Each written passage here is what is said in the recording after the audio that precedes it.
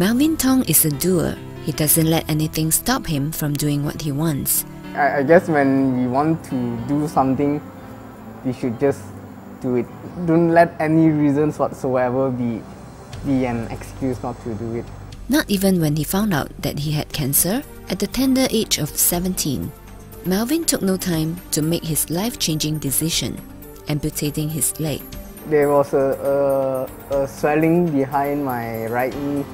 So once we done the biopsy, we found out that it's a type of cancer known as fibrosarcoma. So in less than a month, I actually had my amputation done in University Hospital. His sister Joanne says her brother showed great courage with his decision. He is a twin. He has a twin brother, which is physically healthy. And the thought is, why Mother Nature, God, have to put it into such situation that he has to lose a leg, and life has just begun for him. He's just 17, haven't even finished his SPM. There's so much things to do.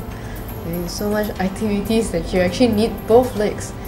Joanne has been with her younger brother every step of the way throughout his life. Most of the time when he actually asks, it will be more of a supportive role, emotionally, just in case. And my parents actually gave me this big job to do to make sure that he's safe. So I'm there for him.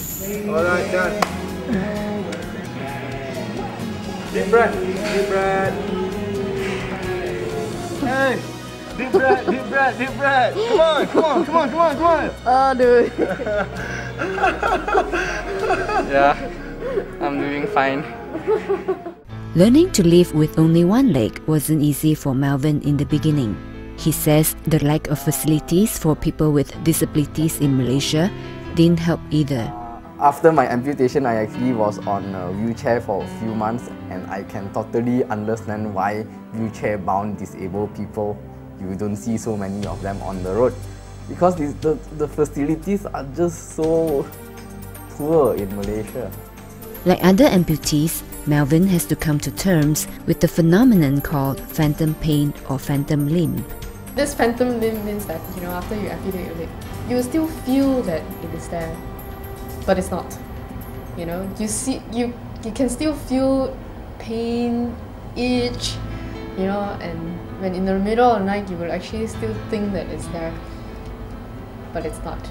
So it's the way the mind works, and he was also prepared for it, and we were happy in a way. We were glad when we actually, that he actually, let us all know about the situation. The phantom leg has been there and is always there for me. So even like right now, I can still feel my right leg with me. So it's something that I am comfortable with already. I mean, I am accustomed to it. So it's something that I have accepted.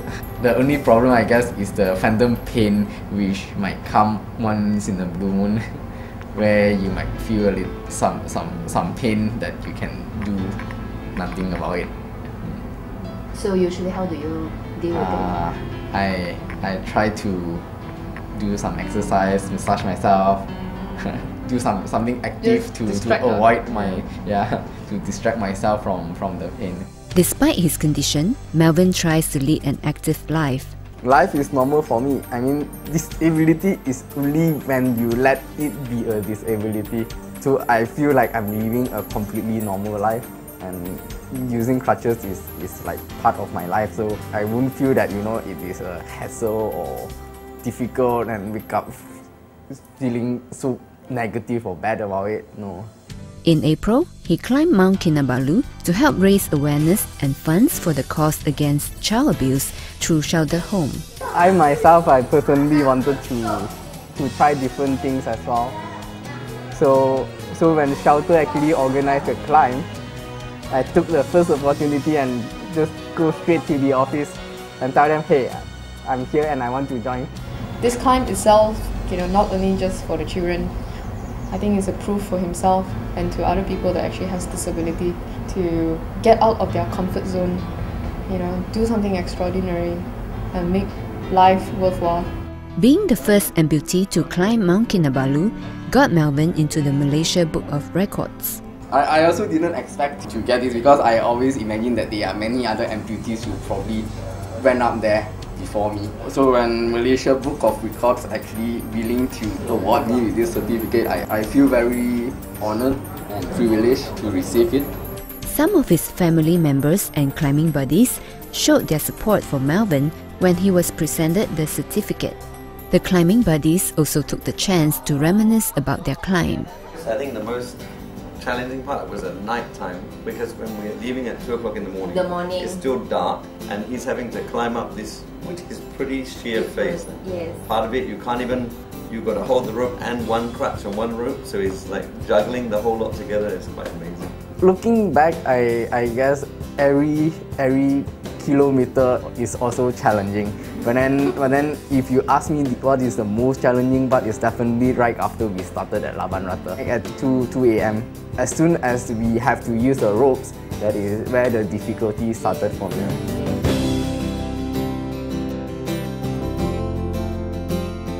I called him a mountain goat. He's like a mountain goat going up.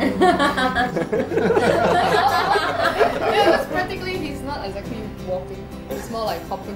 Exactly. Yeah. So instead of what, 2-legged, 4-legged, he's doing Actually, when you think about it, he got 3 because he got 2 crutches plus I think coming down, I caught you on fast. video and you were like swinging along when you're coming down. You were like just swinging, you know. That video. And it's quite fun, Yeah.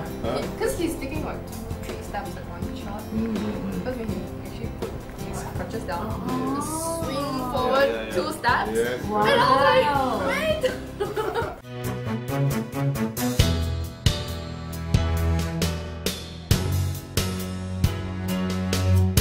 Right when we actually almost reached the peak, you can hear people cheering. They are so supportive, and you will just bring a tear into your eye if you were there, you know. And it's like the encouragement that people give you, it will make you push on. I think in life itself, you know, you just need to have supportive people around you and push you on a little bit more, right? Just when you reach the top, that moment is priceless. It has been a good experience. It is my first mountain. As my sister said, the support, the encouragement, it is a very nice thing to know that all these actually exist, they are there. And unless we do it, we do not know that everyone around us are there to support us. Since the climb, Melvin has been giving motivational talks to various groups. Inspiring others is something Melvin loves to do. We must dare to dream and make our dreams come true. And if you put your heart and soul in doing something you believe in, nothing is impossible.